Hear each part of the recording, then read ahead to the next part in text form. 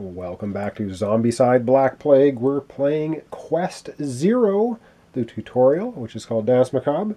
We're having a hard time of it. Don't know why. We are down to 1 hit point each for each survivor, which means if any one survivor takes 1 damage, it is game over. We are finished because all survivors need to get into this room over here and escape. So let's begin. Nellie starts off this episode. So Nellie has a free move action. She's going to move into this room with the vault door, and she's going to try to open that vault door. Now she gets to roll 2 dice because she has the dagger combined with the hammer, which the hammer's usually 1 die, but the dagger lets her roll +1 die with any melee weapon.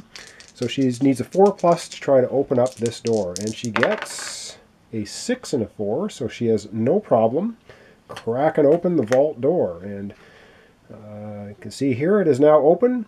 So that was free move. She has 1 action. For her second action, she's going to move. Actually, no, her second action, she's going to search this room and see if she can get something useful. Yes, she gets a zombie. Oh boy. All right, well, she shouldn't have searched, I guess. She finds a zombie, and now she can't actually move, but she's going to attack that zombie. She gets 2 dice. She needs a 4+.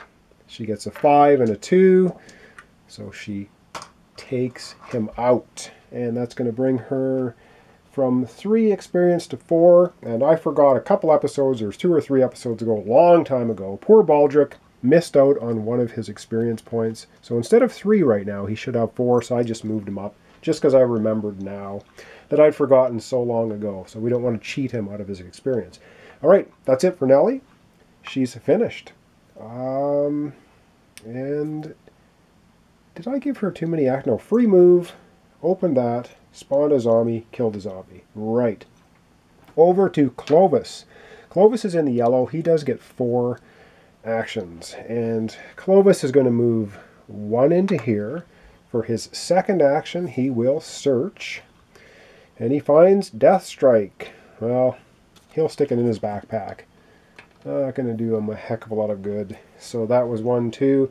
And for his third action, he's going to move off into the vault. So this, well, this is Nellie. Clovis is going to move down the stairs into the vault. And I'll just tilt up. I put the vault tile up here for everybody. So maybe we can kind of keep that in view. And so Clovis is going to end his activation there because we don't want to try to crack open the corresponding vault door, which is just over here. So we're not going to do that yet. So that's going to be the end of Clovis's turn. Next up, Baldric.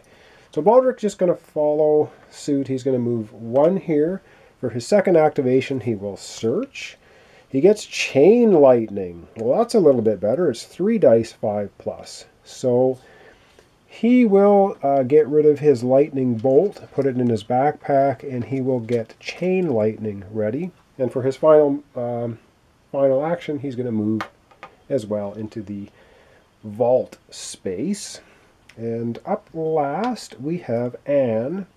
And Anne has 15 experience, another 4, and she's into the orange level. But she has 4 actions, so she's going to go 1. Second action, she will search. She gets a crossbow. 2 dice, 4+, does 2 damage. And she'll just put that, I think, in the backpack. And then she's going to also move up into the crypt. That is going to end that.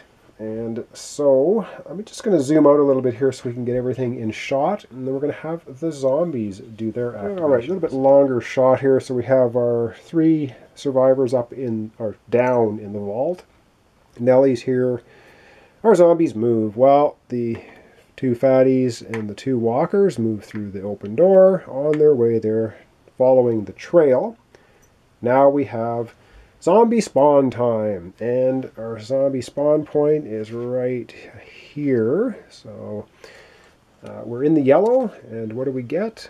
We get 2 runners. Well, they're a long way away, not too worried about them at the moment. but they can start motoring pretty quickly. So we'll put the 2 runners here. And that's going to end that. So Nellie did go first. So up first for our next turn here will be Clovis. All right, and this is the other trap door. So this goes down into the vault, and from the vault we come up into this spot here. And so as my battery goes dead again, we're going to start with Clovis. So let me just exchange batteries and we will do another turn or 2. Okay, so the first thing Clovis is going to do is he's going to try to open this door. Well, he has his dual short swords. They're able to open a door in a 4+. And he's going to be rolling 3 dice. So he needs 4+.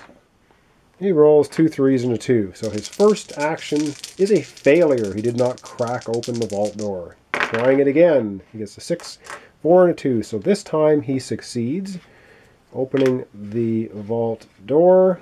And yes, we need to spawn right here. So that was his second action. He has 2 left. And spawning here, of course. Maybe there's 14 of those cards. I can't believe the double spawns. This is getting really annoying. Okay. In that room, first up we get an abomination, which is not an abomination because in this tutorial episode or scenario, abominations are replaced with fatties. Whoops. Slippery little buggers. So we have a fatty appearing. And the next double spawn we get is a runner. Okay. Fatty and a runner. Okay, so not the greatest, little interesting welcoming party there. So Fatty and Runner, and Clovis has 2 more. He has 2 more activations. And what does he want to do with his 2 more activations? Again, we've got to be pretty careful.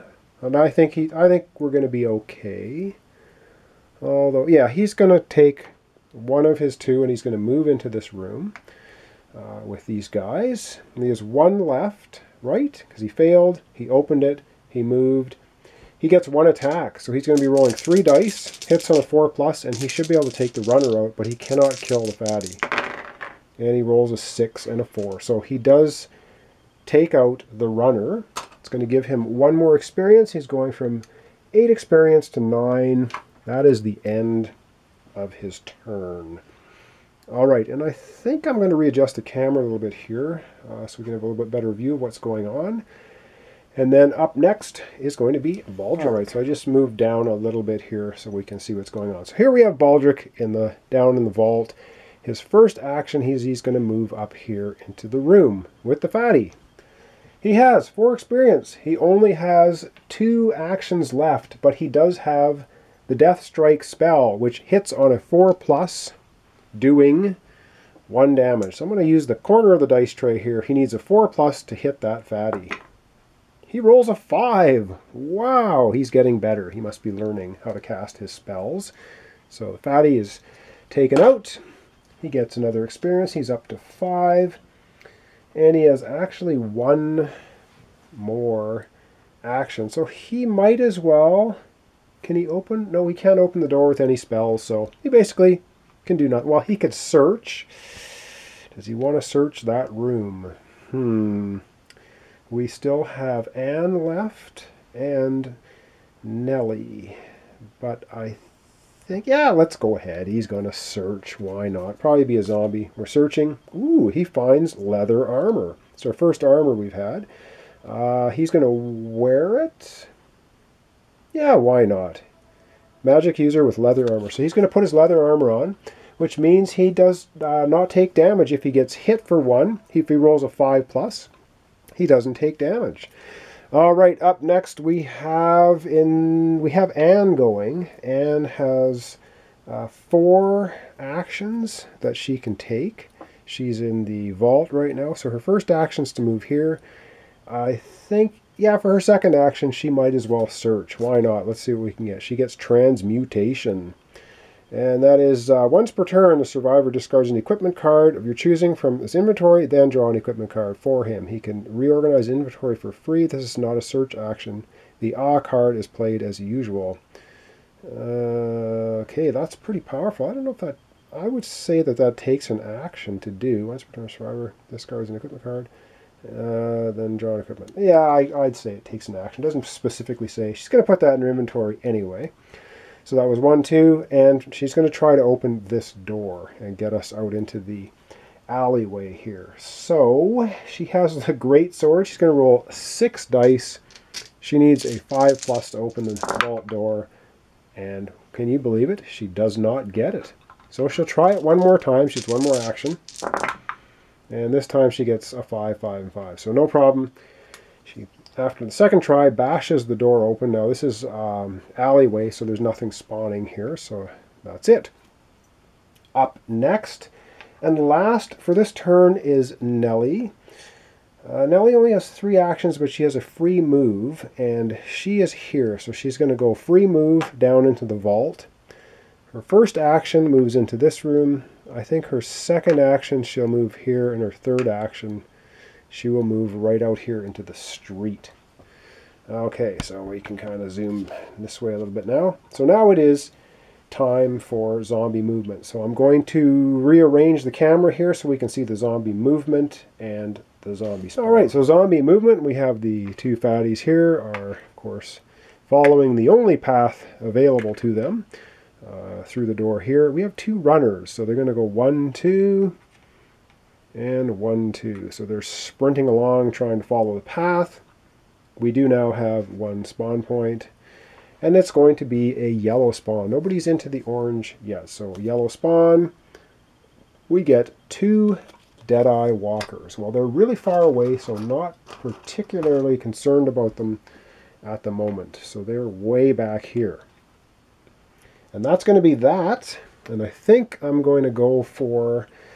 are we going to leave it there? Or are we going to go... I think I'm going to leave it there. And I think we're going to conclude the playthrough in the next episode. So the next episode might be slightly longer. We need to get all 4 of our survivors through this green door and into the room. Now remember, to get through the green door we have to activate one of the 2 of these tokens. There's one here, of course, and one of them's green. As soon as we activate the green one, then we can go through the green door. However, as soon as we do find the green token, that green spawn zone is active as well. Alright, so next up in the next episode, final episode for this introductory scenario for Zombicide Black Plague, we're going to have Baldric going first. So thanks for watching, thanks for subscribing. Join me next time for the conclusion of my playthrough of the tutorial Dance Macabre Quest 0 of Zombicide Black Plague. Alright, thanks a lot for watching along, and we'll see you next time.